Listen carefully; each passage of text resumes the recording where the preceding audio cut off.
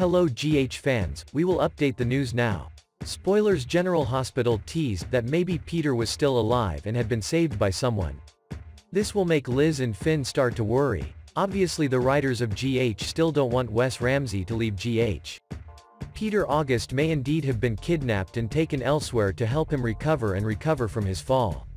Earlier, Peter had some problems while flying and was unable to land, forcing the helicopter to fly many times in the sky to create the best possible conditions for Peter to land safely.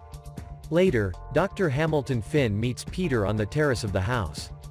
And the confrontation of the two happened right when meeting the bewildered and angry Finn looking for Peter to have an antidote for Harrison Chase. Peter is in a hurry to find Louise August because he knows there is a possibility that Maxie is lying about baby Louise's death. Anger will become ever more brutal if not vented between Finn and Peter. Then, things get worse. Peter tries to escape and head back downstairs to the hospital. Finn, before finding an antidote, grabbed him, suppressed his anger, and threw him down the stairs. Where Peter lay and blood began to flow from his head, and as Finn looked down in horror at what he had done, he couldn't believe his eyes as he did it in a fit of rage. Elizabeth Baldwin ran towards the stairs to find Peter. She found a pool of blood, and he lay there unconscious. She touches his neck and finds him dead, and Finn is also worried and scared as he tries to examine more closely to see if Peter is really dead. The pulse may still beat but is very weak and erratic and is sometimes considered dead or clinically dead. In fact, if a patient has a case like Peter's, he can still live, but the survival rate is very low. Elizabeth was more worried about Finn getting more desperate without an antidote. This will relate to Chase's life. She and Finn then discuss the disposal of the body. They thought about burying Peter, but the helicopter's propeller was still flying over the roof of the building. The sound of the engine still running indicated someone was piloting the helicopter and could keep an eye on what was going on as Finn and Liz surreptitiously hid Peter's body. Someone could follow Finn and Liz to where they hid Peter's body and take him away. Maybe things will turn out differently. Maybe the formation of a new person or a new crime freed Peter from death. It's also possible that this will be a new way of rebuilding Peter's personality so that Wes Ramsey is back to the way he was before and not another set of twins.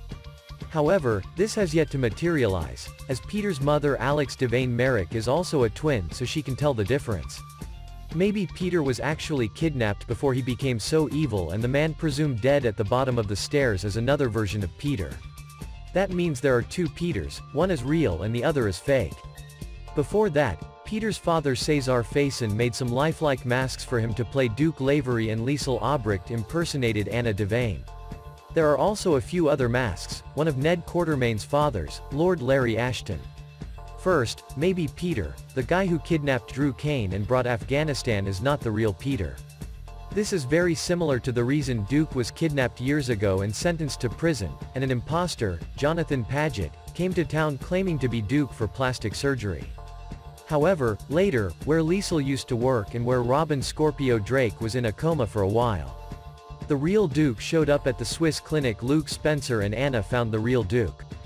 This analogy has many points and is very similar to what might have happened to the real Peter.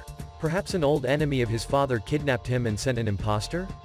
Either way, whether it's not the real Peter or he's been kidnapped by a helicopter pilot. That would allow Wes Ramsey to return at some point as Peter August. Thank you for watching the video. See you in the next videos.